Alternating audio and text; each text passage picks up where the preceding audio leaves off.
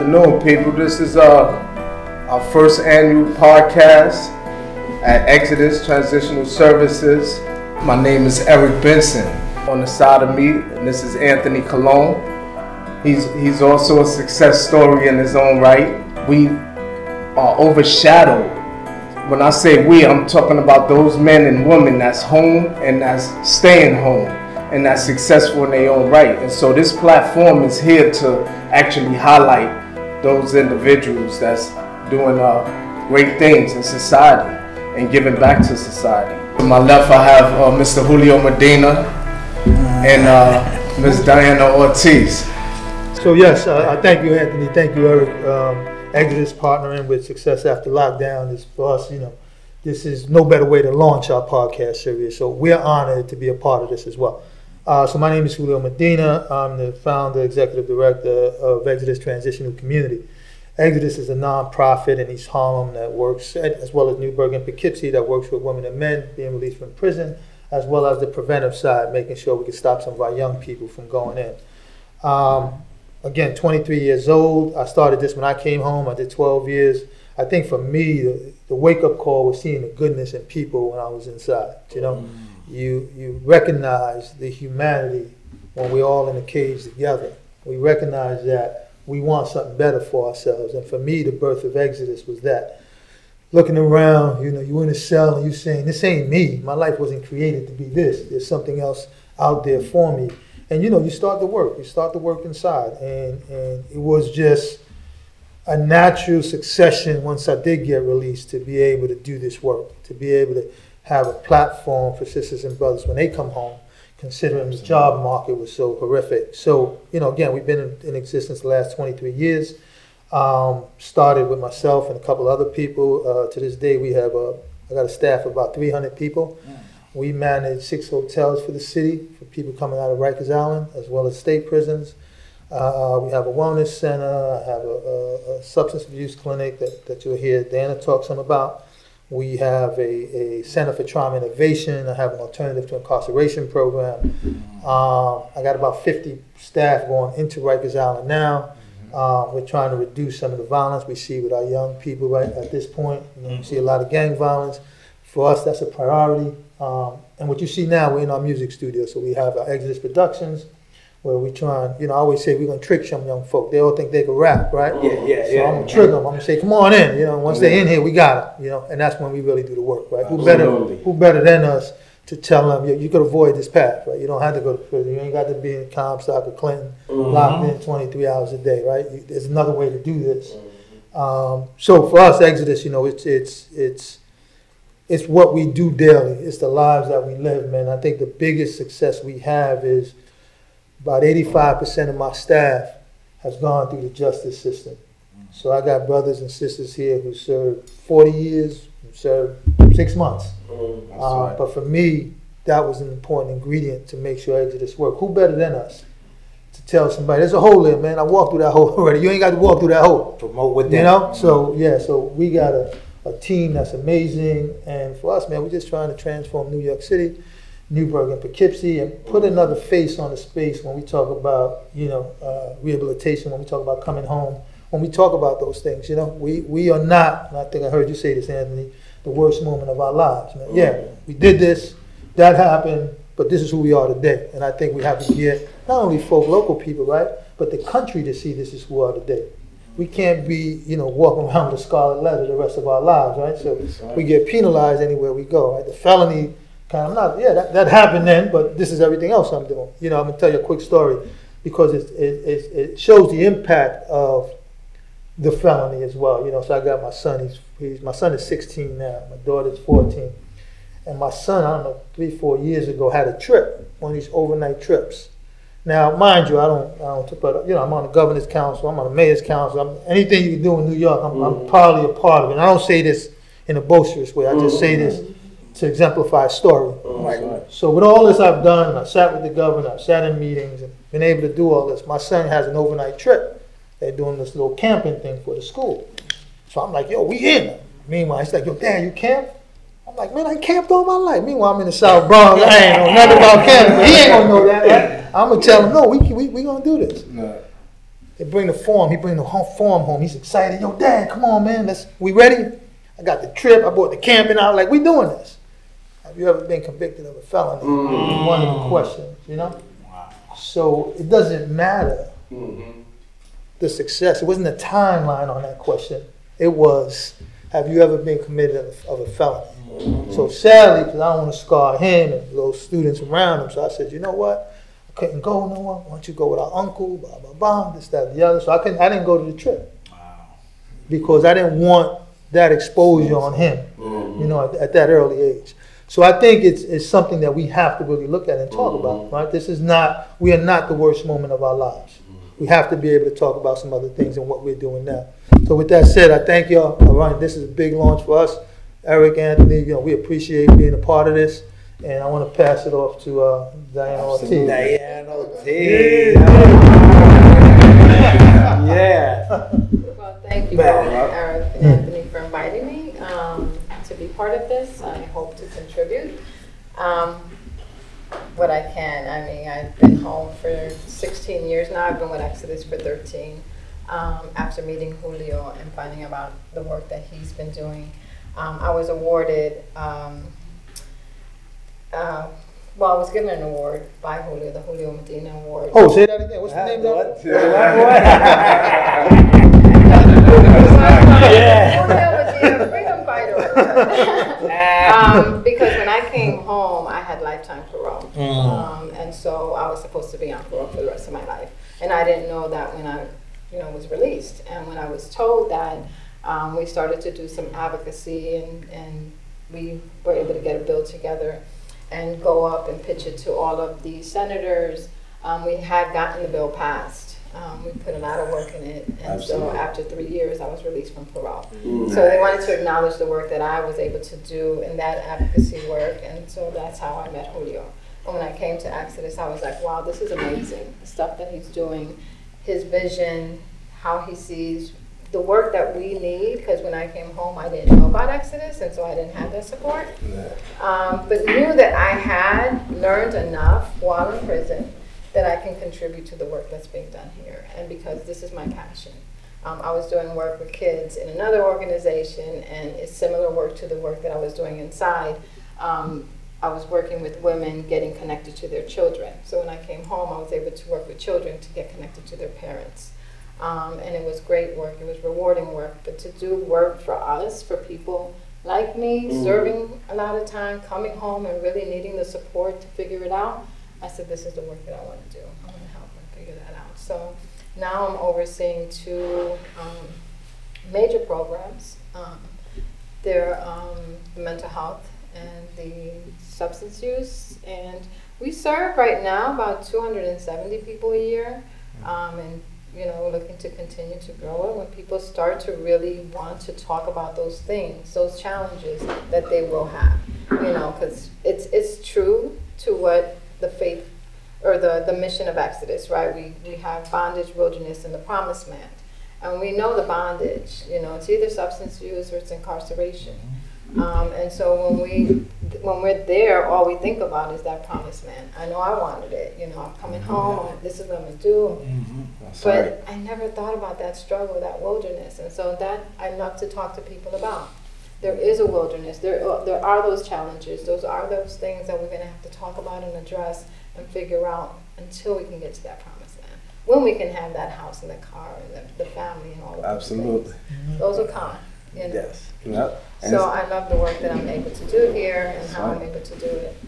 Things like that inspired me. So I always looked at Julio as well as you, Diane, as my big brother and big sister. When y'all came through when I was in Sing Sing, and that that's what helped me to build this platform now that I'm building, because when y'all came through, it was like, this is what I want to do. I want to give back to the community.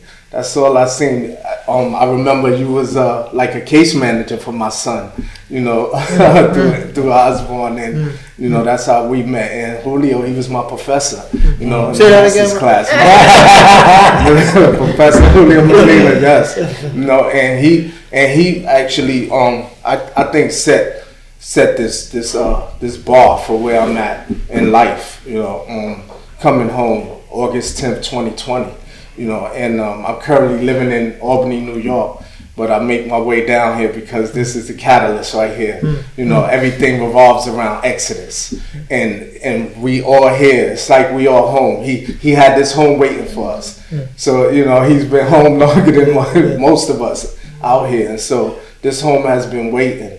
And I've been waiting for this opportunity, and this opportunity is here for us, you know, and I see it, you know, definitely going, you know, somewhere really big. And let me say something real quickly, Bob, because, you know, yes, I was able to go into the class and teach, but I think one of the things that stood out was the passion that you had and the remorse that you shared, that sincere remorse that you shared, brother.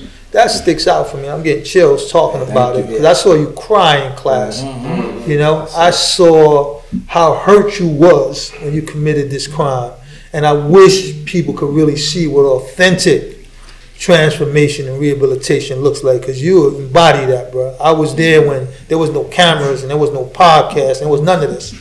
And you was crying in class, brother. You know? So that's critical, man. I think it's important that the world know that, man, that you really understood the victim. You lived it every day. You know, you were hurt every day by it.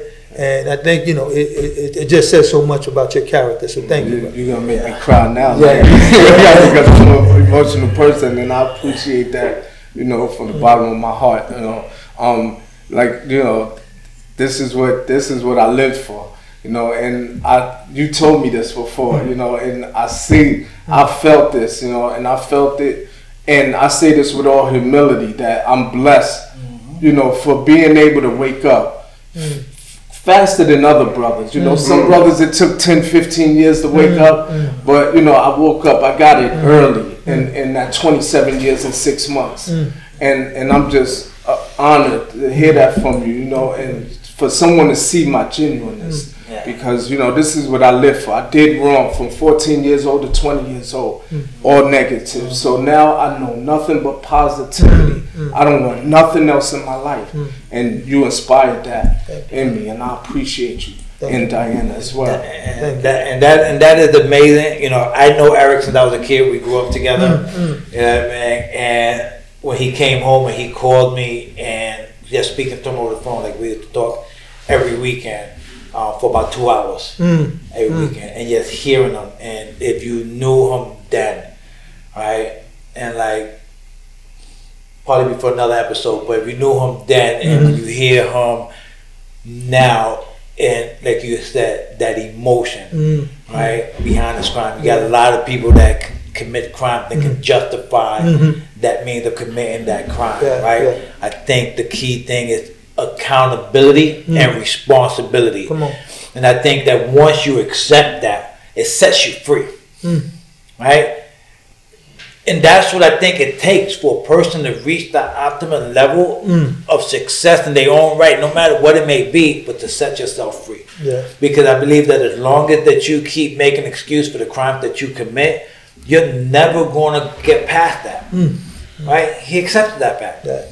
I got to accept the fact that, you know, my crimes I did, not because I was a product of my environment. I made my environment the product that it became by putting the drugs out there, right? And so now it's to change the dynamics of what we was taught and what we're going to teach, right?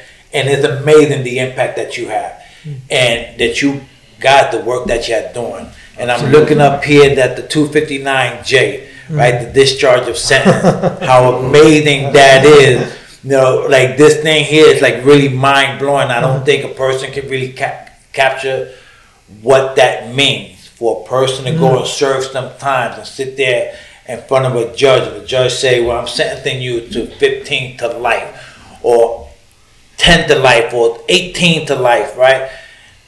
They hear that life and they think it's shut down.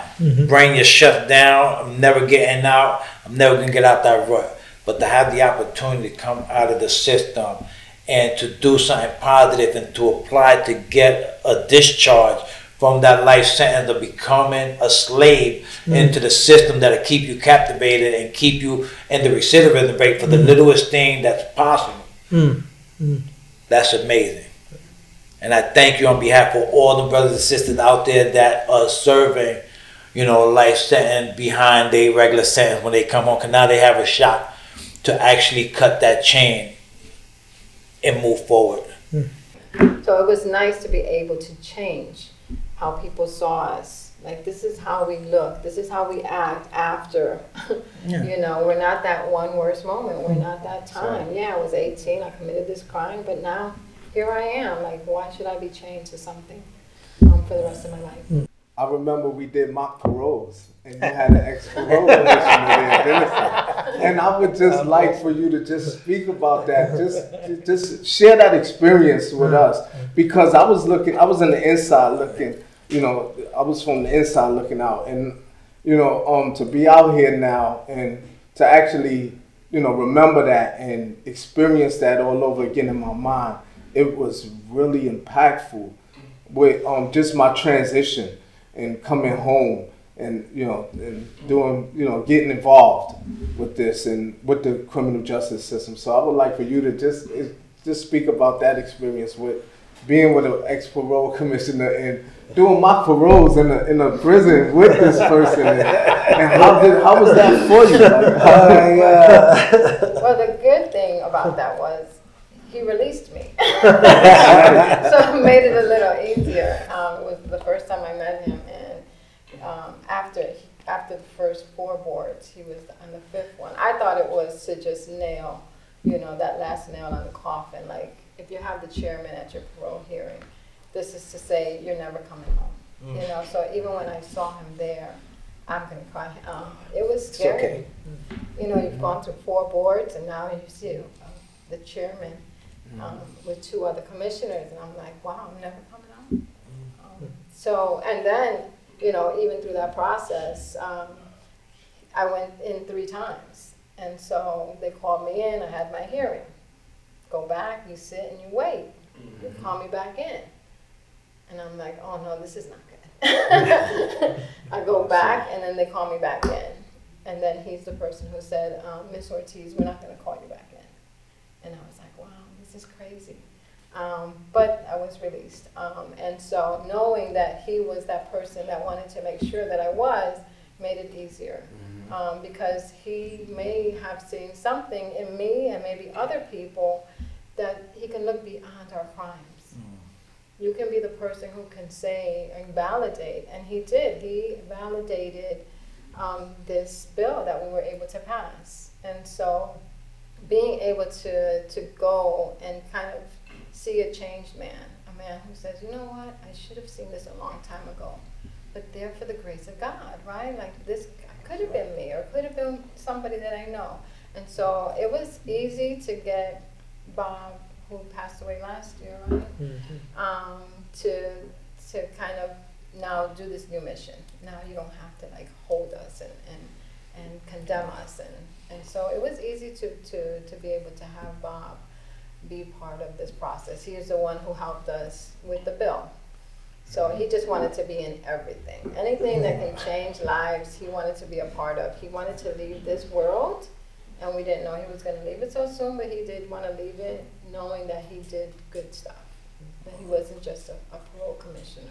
And Diana, you had that impact on Bob Dennison because, his history, not that there's anything wrong with Republican, staunch, conservative. You go in front of him, you're getting hit with 2 years. His record was, he really ran that board. And Diana, I want you to downplay that. Not only did he go in there 3 times and then freed you, but then how you helped shape his future. Powerful. I think that's something that, you helped shape. He was at every space because of Diana. And the impact you had on him and how he began to transform his own thinking around, wow, these are good people. And so I just want to applaud you, and what you've been able to create because, after that, as you see, the commissioners are now, they're listening. Yeah. They're listening. Here's the ironic thing is, right, we always hear this all the time in prison, right?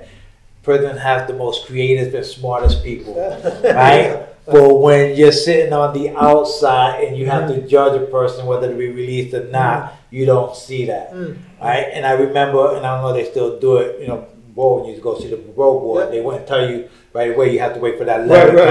And we used to know if you were getting released or not by the thickness of the envelope. If you had to think when you knew you were getting hit. So when the CO walked down the gallery with that envelope, hey, you got your head, and people just be with their mirror looking down, and like, man, I should think, my God. But is it 24 12? You know what I mean? Like, I remember my last release. You know, unfortunately for me, I maxed out. I didn't see all. I maxed out. You know, and I kept getting hit at the border, but by all rights, I deserved it because I went in there a knucklehead, and I stood in there a knucklehead the whole time. You know, and it wasn't until these last 5 years that I did now, 4.5 years ago, that actually really buckled me down to say, listen, what's going to change? Like, what's going to change? And I literally sat back and I educated myself. I took every class available to myself in the feds. I started learning things, and I did one thing I'd never done before. Is I took some advice and I created a vision board. And not only did I create that vision board, but I put things that were realistic to me, that I knew that I can obtain. And I swear by that, right? Is that when you find someone who gives you some motivation, that can give you some inspiration, who's been where you've been through, right? And they're trying to give you a blueprint or something. We can either take it, right? And though nothing great comes without hard work, dedication, blood, sweat, and tears, right? We want that instant gratification that as people, we think everyone owes us something, you know? And my wife always told me, babe, why couldn't you just do what everybody else did and just been a rap or just snitch or just told, you know, just to get your time lesson? And my old response to her was always this: God allowed me to do the time I needed to do to be where I'm at today. I don't know what I would have become of my life had I would have went that last time for 1.5 years and came home. Maybe I would have still thinking I could still scam people, I can still rob people, I can still do stuff and get away with it. So these last 5 years was the nail that really made me open up my eyes and say, listen, I have such potential. My whole life, people always told me I was smart, but I just used it in the wrong way. Absolutely. Right? And I surround myself now with, you know, I tell people all the time, I surround myself with people that want to be like, that's going to inspire me, that's going to motivate me, that's going to push me, that's going to see vision. And I read this book one time called Daring Greatly, and it talked about, you know, the biggest reason why people's dreams die is because they share it with the wrong person. You know, and if you want to get to that next level of caliber, you got to surround yourself with the Julio Medina, with the Diane Ortiz, with the Eric Benson, you know, with the Gerard Harrison. You got to surround yourself with these people that's in your life that can actually bring some substance. That yes, because you made a mistake in your past doesn't mean you have to stay stuck there. That we do have a lot of talent, we do have a lot of heart, compassion, and empathy, and change is possible. Okay, you just have to want it and chase after it. But I don't want to miss this to also thank you as well, Diana, because like you really changed the dynamics of the system. Like we get off parole, lifers get off in 3 years. Like this, it's amazing when I think about it. The gravity of that is, you know, and you know, and you played a huge role in all of these men and women lives today. And now, you know, not only is a lot of us preparing to come home and do right, you know, and be successful in life. You know, now we have that opportunity to you know, getting off that paper in 3 years and actually, you know, going to higher heights. And so your success is why I'm here. Like, I'm living today off of you. You're the reason why I breathe. You know, and I appreciate you. And I know that we all appreciate you. And I just want you to know that. Always remember that you set a mark on life and society. You will be the reason why society will dispel the stereotype that they have of men and women like us, that go in and they think that, we come out to go back in. No, there's men and women like you and I that's coming home and that's successful in our own right. And that's what we're here to highlight, success after lockdown today. And thank you again. Thank you. I mean, there were others. There were many men behind this, and there were other women, but I just pushed it harder because it's definitely a woman's voice. They needed to see that we are also part of this. Like, this is not just a male problem. This is not just a minority problem. This is a bigger problem. And this is, and they needed to see what we look like. This is what we look like. That's right. And see, I'm a part of the universe, so I absolutely believe that, your story and what you're doing, it affected everything. The women's rights today and how, they in the position. I believe that wholeheartedly, that this is all a part of the same, we all a part of the same universe. And that's just my, belief. And I'm so honored to be in the hands of you and Julio today. And I appreciate you. Exodus is definitely something that's needed as well to help us. Not for nothing, I don't know about how Eric feels. I'm sure everybody feels the same way. Like, we could sit here and we can talk. We could talk all day. You know what I mean? We have but we have to do a part 2. And our main question is, right? If y'all had some advice to give to anyone that's in prison, who's out in the street, or just coming home, what would be that advice, Mr. Julio Medina? Wow, believe in that vision, that your circumstances at the moment is just that. It's at the moment. Those are those circumstances. This isn't your future reality. One day you will be home. Prepare while you're there. When doing my tour, I used that. That was my education. I got some manners. I did everything. I said, you know what? At some point when you look up, I got tired of waking up, seeing men every damn day, breath smelling, brothers killing each other. It's like, this ain't me no more. Right. And understand that for folks that inside, that this too shall pass. This is just for the moment. Prepare in this moment, because you will be home. Gain the skills that are necessary, man. Connect to someone who's doing the right thing. It's important, because the reality, man, we can create. That's the one thing folk don't know. When you locked up, we're the most creative people prior to getting locked up, right? I was prosecuted by the Organized Crime Task Force of the Northern District, right? We did all type of stuff to bring drugs all over the country, right? We're the most creative people in the world when we doing wrong. Now when you want to do right, when, at least for me, I serve a higher power, right? I serve a God that tells me, man, brother, you're invincible to some of the stuff you can do, right? So when you're serving in this other area, we have to be much more creative than we were, when we did that other thing. Yeah. So for me, I just think it's important, sisters and brothers, y'all locked up right now. This reality will change. Trust me. I was in the same spot. All of us in the room was in the same spot. And we changed our reality, but we put in some work too. Right? I always say, man, never again. That can never be my reality again. I never forget, the strip searches after the visit. I keep those horrific things at the forefront. So I never forget that, man. The police searching you, and no, that can't happen again. Look at those worst things right now and tell yourself that can't happen no more. Right? The reality, the future is yours. It's bright. We're out here. We're making things happen, and you can be a part of that. Wherever you at, in New York, and whatever state you at, there's organizations that are doing this work. Connect with them. So I think that's my advice to some of the folk that are there now. Nice. So thank you, Anthony. What about you, Ms. Ortiz? Well, for me, I think what happened to all of us, and it's like once I gained consciousness, once I took responsibility for why I was there, how I got there, and then decided that I didn't need to be part of the system. Like, I wanted to be somebody different, and I got that through education. I got that through reading, right? Reading other people's stories and living other people's lives through, vicariously. And so those things allowed me to become the person that I am and want to make sure that the people around me were doing the same thing. I'm going to school, I'm encouraging you to go to school, and it's like surround yourself with people who are just going to give you positive, right? That positive effect, so that you're constantly moving in that direction. I didn't know if I was coming home. I knew I was going to be in prison. Nobody could have made that any different every single board, every single year that passed. But I knew I had people around me that I can help. And I knew that I wanted to be that person. So that's where it started for me.